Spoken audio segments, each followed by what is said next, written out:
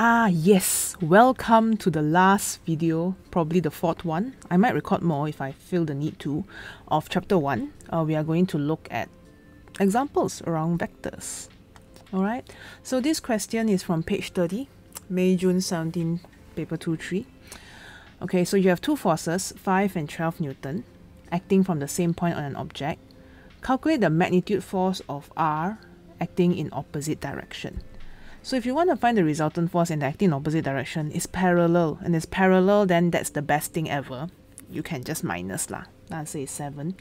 Right angle. So if right angle, you get 12, you get 5. So finally, Pythagoras law, 5, 12, 13. Okay? Or you can obviously calculate if you want. Alright, here you have an object X with two forces, 18 and 55. On a horizontal plane, meaning I put it on a table and then I push and pull in this direction. Okay, so you are said to use resolution of forces, so you can use the resolving forces method or a scale diagram. So this question is very nice. They let you choose which method you want to do. Alright, so here we are going to draw or going to resolve. Okay, so because this is technically on one node, like, it's very hard for me to draw a scale diagram. I have no ruler on one node. Alright, so what I'll do is I will resolve the 18 Newton. First, I need to inherit an angle from 115.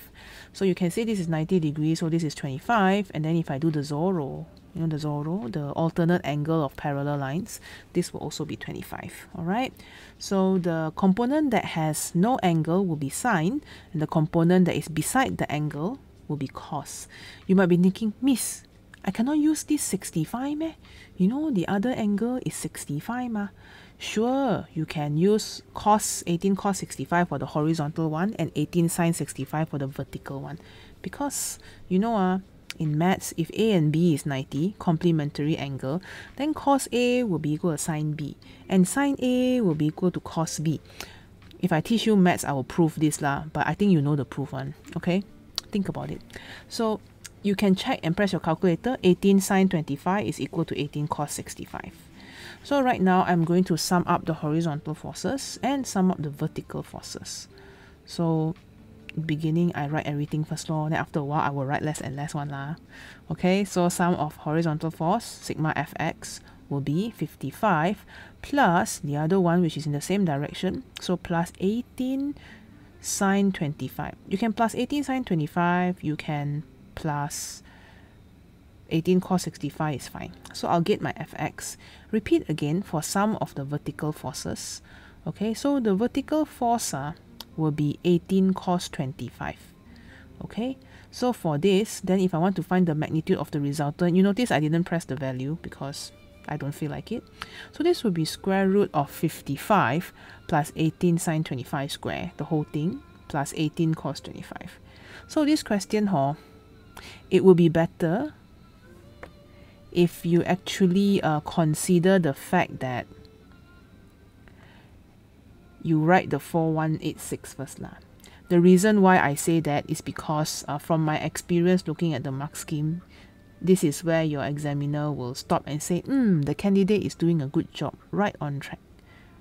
Okay, so up to you lah. So the answer is about 65. Ta-da! Proven. Alright, of course you can draw a scale diagram. I would highly suggest you do it in class. In fact, I think I will tell you to do it so that I can check. Alright, moving on. Determine the angle between the resultant force and 55 Newton. Okay, so you have Fx horizontal, you have Fy vertically downwards, so your resultant is roughly in this direction. And then this direction, because this is 90 degree, right? You are measuring it from the horizontal. 55 Newton is horizontal. And you want to find the angle between 55 Newton and Fx, which is 55 Newton and the horizontal. Okay, so to find tangent theta, I will take Fy over Fx. So 18 cos 25. And with 18 cos 25, divide by 55, plus 18 sine 25. So you get tangent theta. I tend to always write this because if I want to come back and check at the end of the paper, to check whether I press calculator wrongly, it will be easy. Okay, so here I will get 14.6 degree. Okay, carry on. Third force, 80 Newton, is now applied to X opposite direction to the resultant force. This one very nice one. Because opposite direction, that means it's parallel, I can straight away minus. Okay, or in other words, let's assume your X is here. Okay, let's say there's a little box here, which is X. And we are going to apply a force opposite to the resultant, but 80 Newton. I don't want to draw longer because I don't want to like mess up the diagram too much. So this will be 80 Newton and this is 65. So you can see they are diametrically in the opposite direction. So I minus law. So from here they just want the magnitude. I will omit the negative sign and I will get my A as 5.55555 or 5.56 meter per second square. Of course, in case they ask you what is the direction of the acceleration, it will be the same direction as 80 Newton because 80 Newton is the larger resultant force. Okay? You can find the direction of the 80 Newton, alternate angle.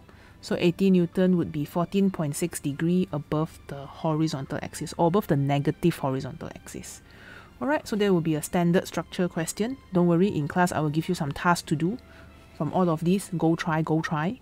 I'm going to do now an objective question because I need to talk to you about the various vector objective questions, starting with this one.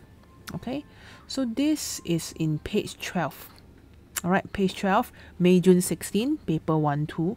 So you can see you have two vectors x and y, and then you are asked to find vector z. So it says x is equal to y minus z or x equal to y minus z. So I rearrange I get z is equal to y minus x.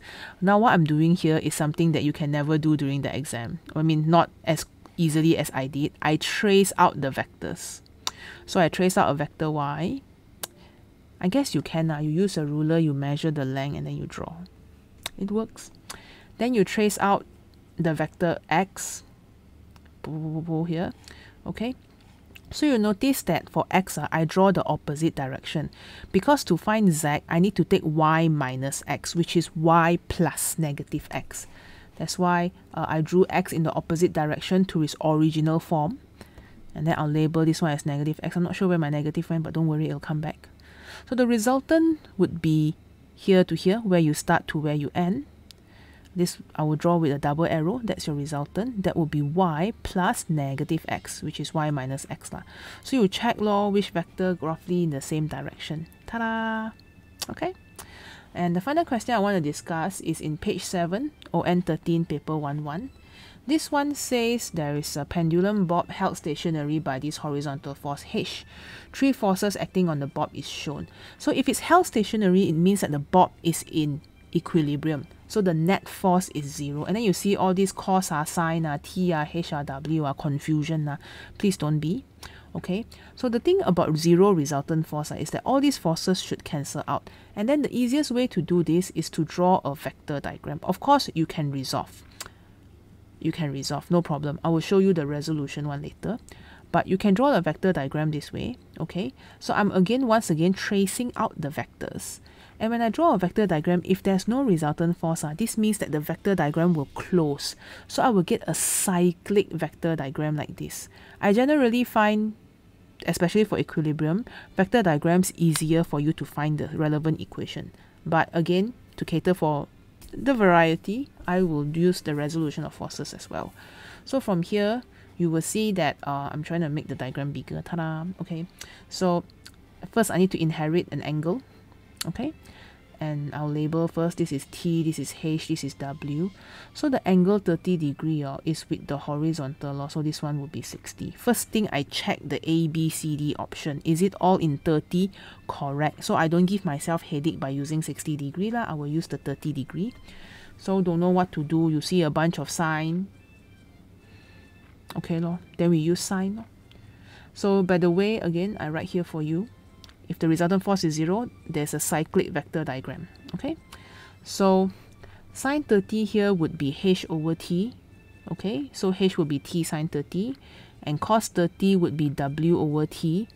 So W is equal to T cos 30. You can see your answer already, but just for fun, I go and take 1 divided by 2 lah. So T sin 30 over T cos 30 will be equal to H over W. This is tangent 30, which is H over W, which you can obviously write H is equal to W tangent 30. Or Miss, why don't you just use 30? Can lah, tangent 30 you can tell from the diagram, no problem. So from here, you can actually just choose whichever option is correct. You have 3 equations. By the way, that also proves the identity of tangent using a unit triangle. Later lah, you do trigo lah, I'm sure your teacher will tell you. Okay, so I think we can choose the answer, and that would be C. Okay, so now I'm going to show you the other method where I use resolution of vectors. Alright, the second method here will be to select a force that is neither parallel nor perpendicular. So in this case, the odd one out is obviously T. So we're going to have to resolve T, and just let me choose a suitable pen. So normally I speed up the video one. This one is in real time, it's not sped up. So I'm doing it live in the flesh, which will take a bit longer, but I don't have time to edit anymore. Once to go home, it is late. So this one, I will split the T, because the T is pointing up, so you have a vector pointing up, and the T is pointing left, so you have a vector pointing left. Since we are going to inherit the angle 30 to fit the MCQ, this will be 30 degree. So when I resolve this one is beside the angle, so this is T cos 30, and this one here will be T sin 30, because it's not beside the angle. So in equilibrium, up force must be equal to down force. So the up force is T cos 30 must be equal to W. Also at the same time, left must be equal to right. So T sin 30 must be equal to H. So you can check both variations, and you see that the same T sin 30 is H, H is T sin 30, T cos 30 is W, W is T cos 30. So in conclusion, many roads lead to Rome. Okay, there's no one fixed method to do things. Alright, so that's it for this example video, and that's also it for chapter 1. The only part about chapter 1 that is important that I have not spoke to you about is estimating stuff. Okay, so I'll talk about the estimating stuff later when I see you in person, because come on guys, we need to think about how to estimate weird values, like, I don't know, you know, mass of an orange. Okay, so we'll do this later in class. Yeah, or you try some past years lah. So everything else will happen in face-to-face class. Now we'll see you there. Bye bye. Or in chapter 2, depending on when you're watching this. Bye.